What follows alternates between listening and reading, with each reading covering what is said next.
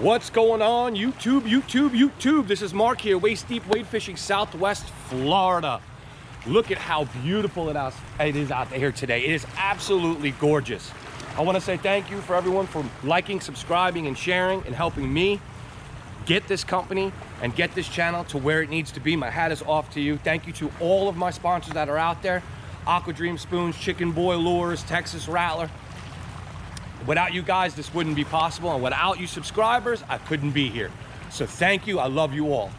Today, we're gonna talk about a certain subject, a subject that a lot of us fishermen run into, and it's very important, especially if you're out there and you work Monday through Friday, and you get out on the weekend to Saturday and Sunday, and all week the tides were good.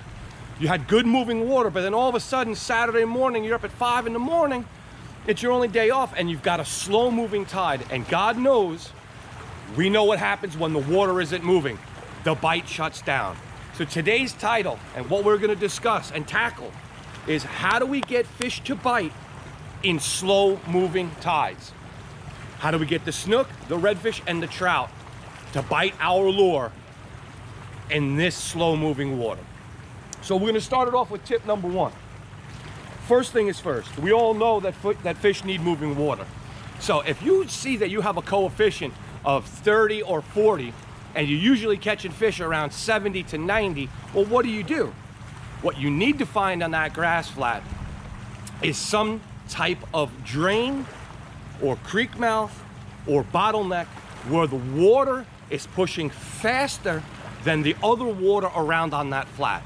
You may have to walk a couple of miles, not say a couple of miles, let's say a couple hundred yards, but you can find a rip in the current, you can find a break in the sandbar, and you can find a grass ledge that is pushing water faster than the water around you. And guess what? When you find that spot, there will be fish feeding in there. That's tip number one. Tip number two. Let's say you do have a little bit of moving water and you still can't get bit. Now you've used all your baits, you've matched the hatch, you see what's in the water. You may have greenbacks, you may have pinfish, you may have needlefish, you may also have blue crab. And you're throwing everything to match the hatch and it's not working. What you need to do is change the profile of the lure that you're using. Throw something that does not look like what is in the water. So if you see a ton of pinfish out there, okay, as you're walking through the flat, throw something that doesn't look like a pinfish, okay? Throw something with a different profile. Maybe throw something with a skinnier long profile that looks like a finger mullet. Maybe throw something that looks more like a needlefish. Maybe throw something that has the imitation of a crab, okay? That would be another option for you to try on a slow moving tide. Tip number three, very, very, very important.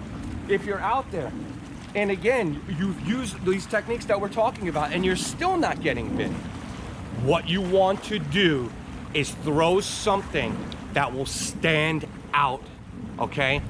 Let's say there is bait all over the flat, but it's slow moving water, and the majority of the bait, has a little green, a little white, a little silver. Do something out of the box. Get a lure with a color that stands out, something that's a bright orange or a chartreuse, possibly a red. Purple is an excellent color. Throw a color that contrasts what is in the water. So when you're throwing that bait and working it in that grass flat, those fish that may be spread out far on that flat that aren't moving and hunting will be able to see that color from a longer distance, track the bait, fish on the end of your line. Tip number four, and this is another important one. People fail to realize this, okay? Fish have senses, they have lateral lines, okay? If you have calm water, okay, number one, it's slow moving, okay? It's not overcast and it's sunny out. Okay, every move you make in that water, every time you take a step, those fish can feel that on their lateral lines, okay? Keep that in mind. Move in stealth. If you've got slow moving water, slow your roll, walk quietly through the water, make very, very long casts to potholes and where you can see the sections of heavy current. Okay, long casts, 40 yards, 50 yards, 60 yards. That's why I always use 8-pound braid. It allows me to take my lures and cast them twice as far as the average fisherman. I can cover more ground and the fish do not know I'm on the grass flat. So that leads us to our last tip, our final tip, number 5, a very, very important one. Scent, okay? Now there's tons of scent out there. There's shrimp, there's menhaden, there's freaking octopus, you name it. There's 50 different brands out there that make scent for your lures, okay? Anything that you have on your hands, when you tie on that lure, okay, that scent is going to rub off on that bait that you're throwing. If those fish, okay, don't have a heavy current, they're going to be able to pick up your scent on that lure. So make sure every time you tie the lure on, okay, and you have these particular conditions, throw scent on it, whether it be a shrimp scent, a menhaden scent, a blue crab scent, a ladyfish scent, a mullet scent. Make sure to always put a scent on the end of that lure when you have slow moving water. Now there's a time and a place, sometimes there's no need for you to put scent on the lure.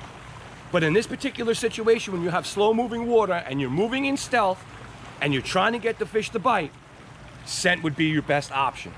All right, guys, I hope this helps you out there on your inshore journeys. This is Mark again, Waist Deep Wade Fishing, Southwest Florida.